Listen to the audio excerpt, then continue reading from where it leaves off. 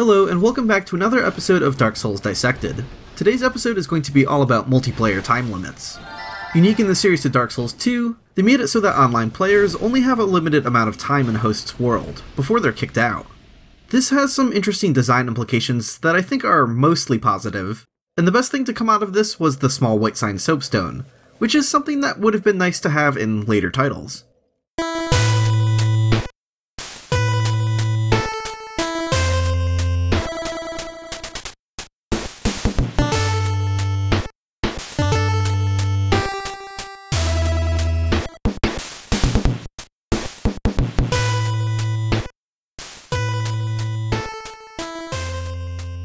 Let's start with the time limits that are set for co-op.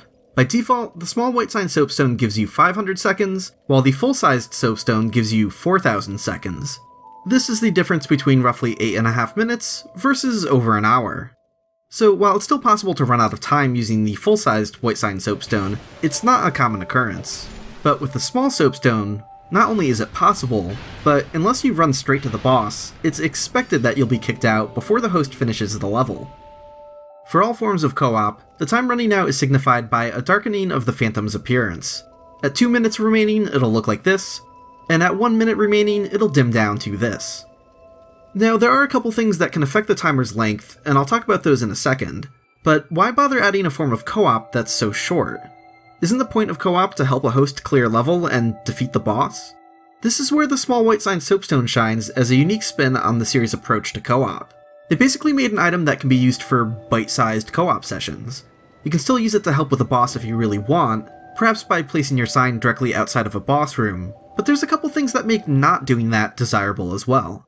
The first is that having your time run out isn't considered a failure. Quite the opposite. Running out of time as a co-op summon gives you the same rewards as if you killed the boss. You'll get your humanity back if you were hollow, you'll get your smooth and silky stone or token of fidelity or whatever. Really, the only difference is not getting the boss's souls. The second thing that makes this alluring is that the Small White Signs are still available to players who've killed their boss. Most of From Software's Soulsborne games have been pretty bad at this. The main purpose of multiplayer from their perspective is that it's there to help or hinder players who are trying to clear a level. But once the boss is defeated, they seem to not see the value in allowing any more multiplayer activity for the host, and so they usually just shut it off entirely. Some of the biggest strides in addressing this have been made by other developers when they get their hands on these games. Dark Souls Remastered allowed players to interact with red signs and dragon signs after a boss was dead, understanding that non-invasive PvP should still be an option regardless. And the Demon Souls remake re-enables multiplayer after a boss is dead if the host is using a password. Because, why not? But From Software did experiment with this idea first in Dark Souls 2, and it seems to go hand in hand with the short timer of the small Soapstone. The reason they're okay with kicking you out before getting to the boss is the same reason they allow its use without a boss, because its main purpose is not for helping with the boss. It's to drop in for a short session to help the host with a chunk of the level. I find this to be a pretty neat idea. Even if it's not going to be the most popular form of co-op, it's nice to have that option. Maybe the host just missed an item in the middle of the level and they'd like to go back there after the boss. Maybe there's a specific mini-boss or group of tougher enemies the host would like help with, but didn't plan on fighting the boss at all. Something that would be very likely to happen in a level like the Dragonary. Instead of having to kick your summon out when you're done, the player summoned by the small Soapstone can fulfill their duty just by helping you out with random tasks in the middle of a level. That's pretty cool. This is something that would be welcome in a game like Elden Ring, where if you're a host who's focused on exploration more than anything else, co-op as it is really isn't a great fit for that. Especially in the overworld. While a lot of players are perfectly happy to help a host do whatever, there's sort of an implicit understanding that you should be making your way to the boss eventually. The host might even be seen as wasting their summon's time if they never make it there, and kicking them out might even be considered rude. I almost feel compelled to apologize for this.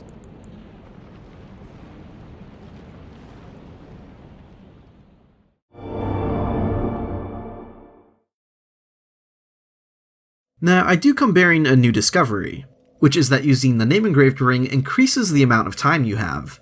For any form of multiplayer that it works with, it increases the length of the timer by 50%. So for co-op, this increases the amount of time you have to 750 seconds or 6,000 seconds, depending on which soapstone you use.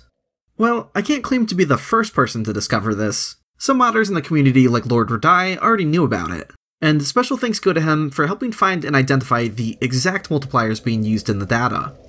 Okay, I see a bunch of multipliers here. Wait a second, the time increase amount if you use the name engraved ring, is it like 50%? It's okay, it's inside a param file. It's like bullet param, stuff like that. I don't know which it is though. It's these numbers here. Yeah, it's network param for C50, 54 and 58. But there is a serious knowledge gap about this in the community. To this day, none of the wikis had anything to say about it, and I couldn't find any mention of it in forum discussions. I found just one comment on Fextra Life asking about this, and that's literally it. So shout out to Anonymous, you might have been one of the only people on the internet talking about this. So here we are, perhaps 7 years too late, with some new information about the name engraved ring. Something that was understood by the community is that killing enemies in co-op also decreases the amount of time you have. The roughly 8.5 minutes you have as a shade, that's assuming you don't kill anything. But every enemy is worth a set amount of time, and generally speaking, tougher enemies are worth bigger chunks of time. I think this is a pretty neat idea overall, as it can sometimes give you a singular focus as a shade, where you know that you're there to really just help with a particular room or mini-boss in some cases. Although, you could also make the case that maybe those numbers were a little bit high in some places, ending your session almost comically fast. One particular location that comes to mind is the room with all of the Ruin Sentinels in Drangleic Castle.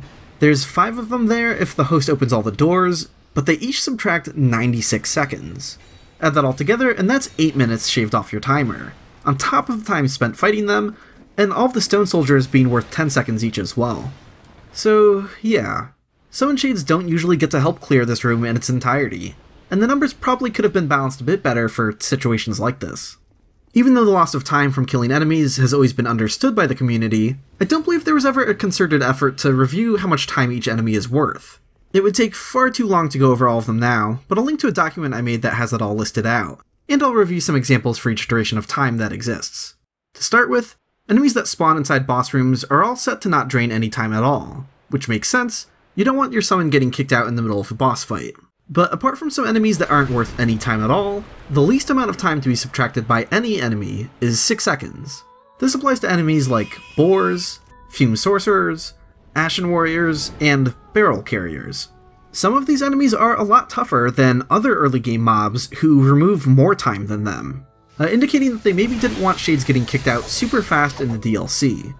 Or perhaps the lower time is a reflection of how enemy dense the DLC areas can be. There's a handful of enemies who drain 7 seconds, some of which include the Amana Aberrations, Poison Moths, Undead Supplicants, and even the giant corrosive Ant Queen. I was kinda surprised the ant was worth so little, but it doesn't fight back, so I guess that makes sense. I should also mention that there are some basilisks that are only worth 7 seconds, the ones found in the Shrine of Amana. But enemies that are found in multiple areas tend to have their timers changed depending on the location. I'll talk more about that a bit later, but just know that enemies like these basilisks are often worth up to 12 seconds in other locations. At 8 seconds we have a few basic hollows. We also find the lowest value for some skeletons, crystal lizards, and even suspicious shadows. They're the most surprising thing to me here at this number. I figured they'd be worth a little more time compared to what they're grouped with.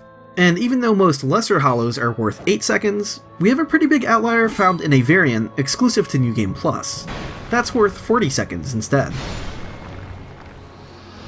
At 9 seconds, we have a few enemies like the Captive Undead, the Rampart Golem, Sonic the Hedgehog, really just a lot of enemies from this DLC in general. 9 seconds is also how much the cheapest Mimic is worth, but instead of climbing up to just 12 seconds, they have some variants that are worth 18 seconds and even 24 seconds, so they have a bit of a bigger range than usual. At 10 seconds, we have enemies like the Hollow Rogues, Stone Soldiers, Rupturing Undead, and Grave Wardens. We can also find a Black Phantom Stray Dog that isn't worth a bunch more time, so what we saw with the New Game Plus Hollow earlier isn't really a pattern we can trust in. Sometimes they're worth the same, sometimes they're worth even less for some reason. At 11 seconds, there's only 2 enemies in the entire game with this exact duration. It's the Butcher Phantom and Forlorn Invaders in the Shrine of Amana. 12 seconds, once again, is where a lot of the previous enemies with lesser values cap, depending on their location. But we'll also find enemies like the mannequins, goblins, and falconers. We'll also find that Lord Seldora is set to 12 seconds. Just kind of a funny thing because he can't normally be reached in co-op. But just to prove that the timers of unreachable enemies are still functional, here we're using Cheat Engine to get there.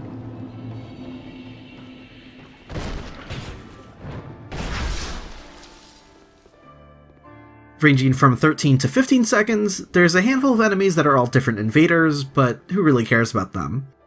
At 18 seconds, it's mostly invading phantoms in the DLC, but we also have the Pagan Tree.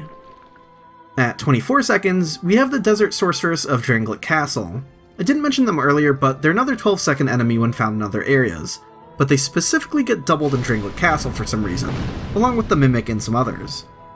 Now from here we should start having some regular NPCs pop up, but I'm going to skip over them since they're helpful in understanding what's happening between different areas, and just take a look at the tougher mobs who are starting to be worth more significant amounts of time. At 30 seconds, we have the Petrifying Statue Cluster. At 36 seconds, we have the Lindelt Clerics and Scion Knights of the Shrine of Amana. At 40 seconds, we have the Varangian Sailors, Ironclad Soldiers, and the Darkstalkers of No Man's Wharf. At 45 seconds, we have the Hunting Dogs, and the Giant Acid Horn Beetle of Aldea's Keep. We also have the cheapest versions of the Hyde Knights, found in Hyde's Tower of Flame and the Sinner's Rise. At 48 seconds, we have the Torturers, which includes both the regular and Black Phantom versions, and also the Undead Jailers.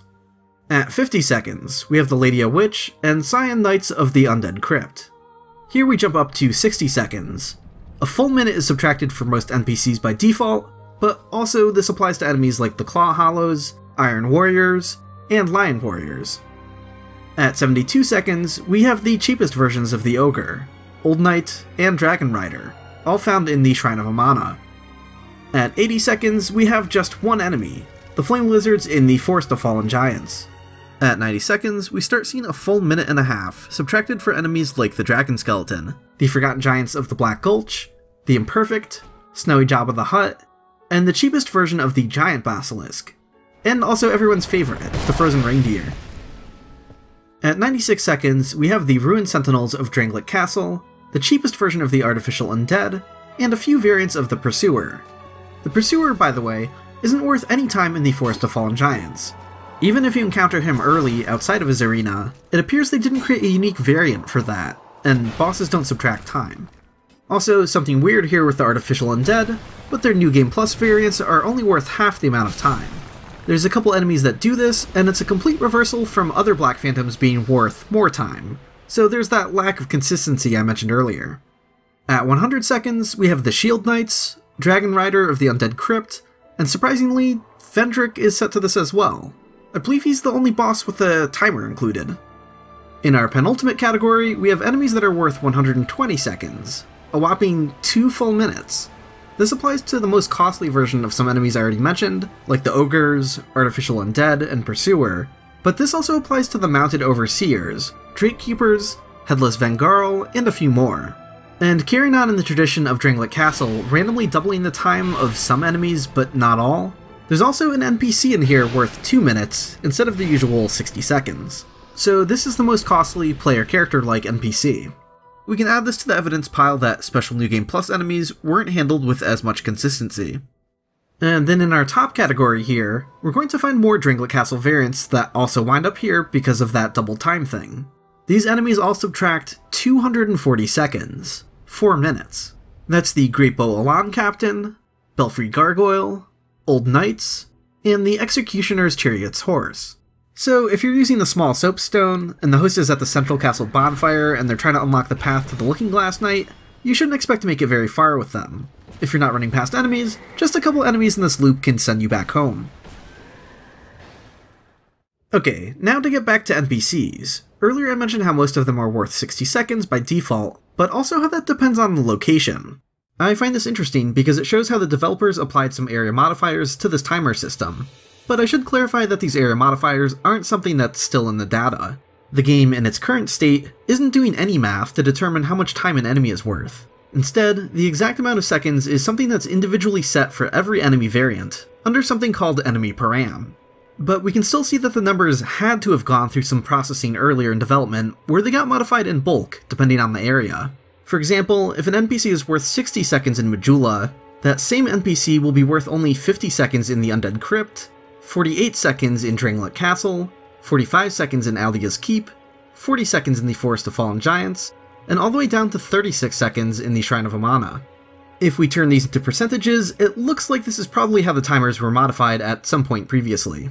I don't know why I specifically chose NPCs to illustrate this, perhaps because with the bigger numbers involved and due to some of them reappearing in several areas, it's where I first noticed it. But if you go back and look at non-NPCs, it applies to most of them too. Remember all those enemies whose largest timers were 12 seconds? If you apply these same calculations and round down to the nearest whole second, it explains why a Basilisk is worth 12 seconds in the Shaded Woods, why it's 9 seconds in Aldia's Keep, and why it's 7 seconds in the Shrine of Amana. So yeah, this whole thing is something that was done kind of globally to the timers. Though bear in mind that it's not always consistent. Hands-on adjustments were made to a bunch of enemies as well. Stuff like the doubled values of some enemies in Dranglet Castle don't fit into this scheme, along with the Black Phantoms and a few others. But yeah, if you look over the spreadsheet and compare the timers based on location, you'll find what I found very quickly, and that it is true most of the time. I have to admit, I am a little confused by the area modifiers. The default or longest timer being applied to Majula at least makes sense to start with, as it's a hub without co-op, so they wouldn't need to change it. Seeing the values at 100% there, and some other late game areas like the Iron Keep, makes sense to me. Then if the idea was to make it so that weaker enemies are worth less time, generally, that perfectly explains why early game areas like the Forest of Fallen Giants and Hyde's Tower of Flame are near the bottom.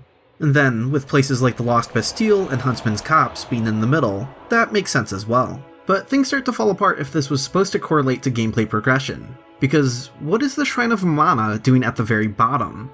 Why is the Shaded Woods at 100%, when Aldia's Keep is below that? It's well understood that Dark Souls II had to rearrange the areas pretty late into development, so I wonder if some of these not matching the expected progression is indicative of the shuffling of maps. Given the similar design elements to things betwixt, of being surrounded by water and having big distant trees, I wonder if the Shrine of Amana was considered an early game location. If not having been the tutorial itself, perhaps it'd be the first area you exit through. In the data, the Shrine of Amana is one of the earlier map numbers after all, despite being a later game location. If we continue to go by the map numbers, Aldia's Keep and the Dragon area are earlier than the Shaded Woods as well. While I don't think all of the original map numbers strictly match the intended gameplay progression, our outliers in terms of area modifiers seem to align with this. I also wonder if the random doubled values of Dranglet Castle were an attempt to tweak the map into being the ultimate endgame location at some point previously. It is where the game ends, after all. I should be clear that we really can't draw any firm conclusions from any of this, but at the very least, I think this might be additional evidence of the maps being shuffled around. Anyways, there's just one more thing worth mentioning about the timers in co-op: boss fights. When the host enters a boss room, it freezes the timer for all of their co-op summons. Lesser mobs found inside boss rooms are also set to be worth 0 seconds, ensuring your summon doesn't get kicked out early. At first, I thought this was redundant. After all, if the timer's frozen, then what does it matter what happens afterwards? But actually, no.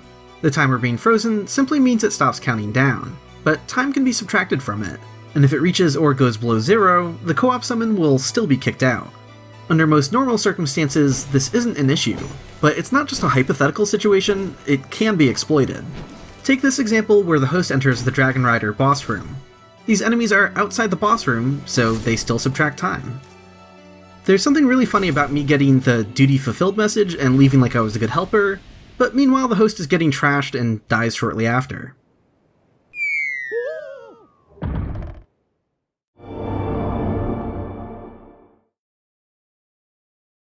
Unlike co-op, running out the timer in PvP usually isn't considered a victory for anyone, and it's much more comparable to someone black crystalling out.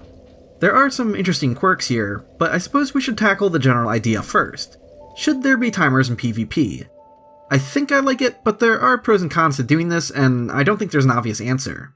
If you've played these games online long enough, you've probably experienced one of those invasions where someone runs off and disappears, and trying to find them becomes a huge waste of time.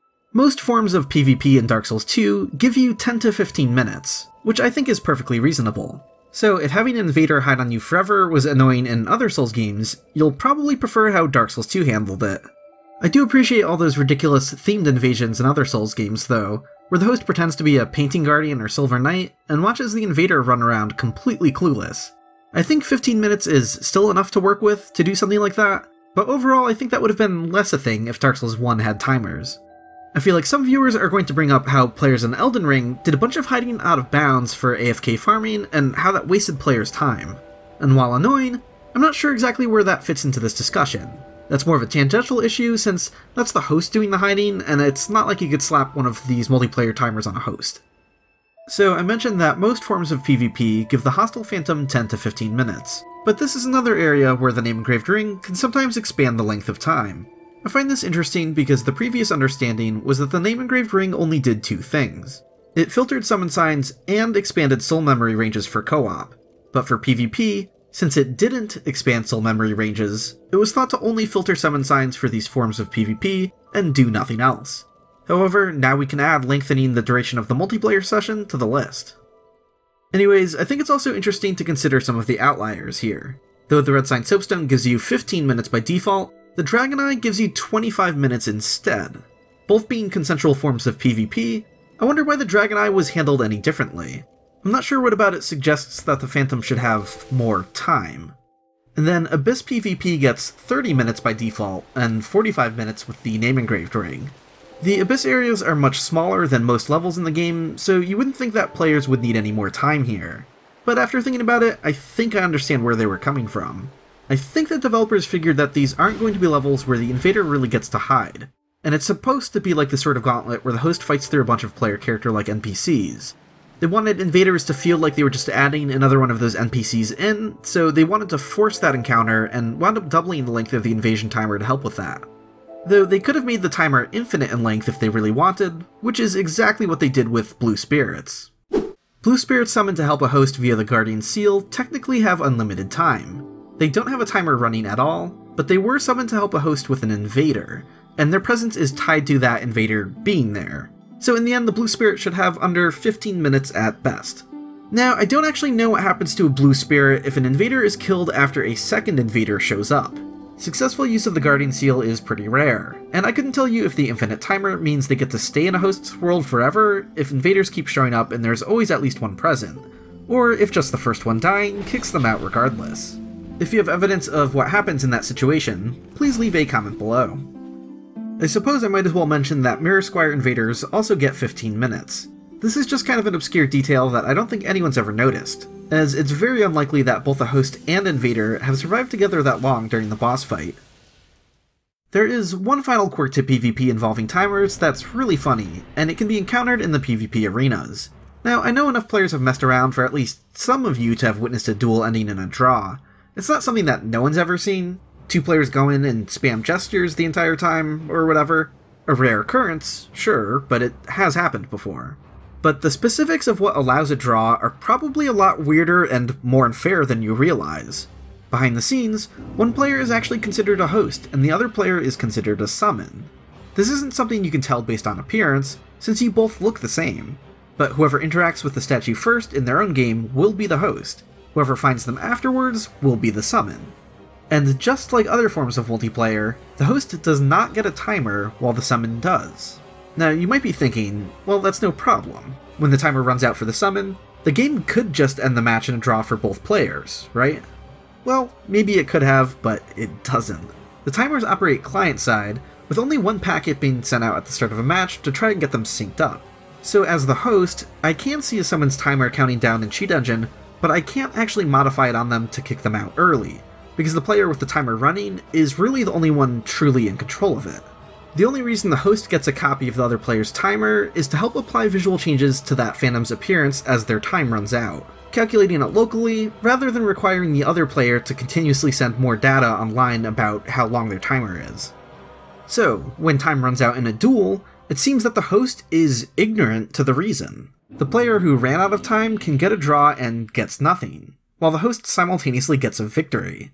It's not really a draw, and the player who gets the draw message is being lied to. This isn't exactly a problem since the vast majority of fights here are going to end with someone dying or having more health, but it's also just really funny to me that a really basic implementation of their timer system is the reason they can have unfair asymmetrical draw rulings in the arenas. That's the sort of classic From Software jank we've all come to know and love by now.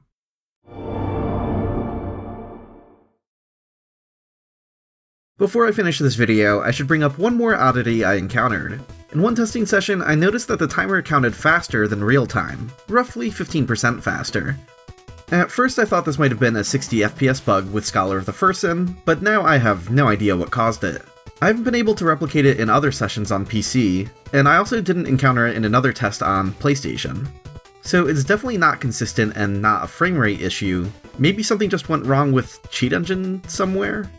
Anyways, I don't think this is something that really matters, but just bear in mind that there might be a bug or some rare occurrence that can cause the clock to run faster than it should. Again, I'd like to reiterate that the specifics of this timer system was something I've always wondered about since Dark Souls 2 was new, so it feels very satisfying to tie things up here and to finally have more specific information available. I've made a table on the Fexter Life wiki that has all of the timers listed out, and I've also begun adding the co-op subtraction values to individual enemies' pages. And if Wikidot gets its shit together, I'll probably add everything there too.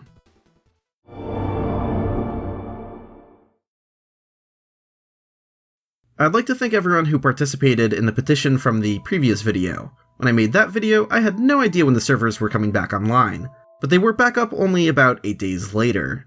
So that might have not been enough time to catch their attention, if they were going to listen at all. So it's safe to say that the Majula Mansion chest is forever dead, and Scholar of the Fursin will never see an official release of the weapon reskins. I knew it was a long shot, but given the subject of the video, I was going to be very disappointed with myself if I didn't at least try, and it was very heartwarming to see all the enthusiasm and interest from everyone. I really enjoyed seeing all of the comments left on the petition, so thank you for that. But something I didn't really talk about in that previous video, because I didn't really want to talk about hacking or modding the game as a sort of baseline gesture while I was asking something of them, but I would like to clarify how you can still get the reskins. They're all in the game's files still. They can be traded among players online, and they're not flagged among the kind of items that'll get you soft banned. They're safe to use. Of course, you need to tread carefully if you're going to use outside tools. I can't guarantee that all methods for obtaining them are completely safe, but if you can find someone else who knows what they're doing, they can be gifted to you, and simply receiving them from another player is without risk. I don't have any plans at the moment, but mass gifting events at future Return to Dranglix is something we should keep in mind as a possibility. I'd like to thank Fino the Fox, Carl Germ, Algie, and Ro. They all made appearances in this video and helped with testing, troubleshooting, or in other ways as well. And thanks to James I Guess for additional testing help. Special thanks to Lord Radai for the reverse engineering demonstration, and also to Evan and Moonlight Ruin for listening to my questions and ramblings about Dark Souls 2 in general. If you'd like to support this video, please consider subscribing and doing all the usual stuff that helps. You can also support me on Patreon. That's patreon.com/illusorywall. An extra special thanks to all of my backers at the Evil Vagrant tier: Basileus, Gary Marshall, Kakuruma, Carl Germ, Kiko Abad, Chris, Lazy Tangent, Nashwan Azari, Nate Hines, Quinn Parsons, Ronax, the Majalis Duo, Zenatu, and Zelther. Thanks again for watching.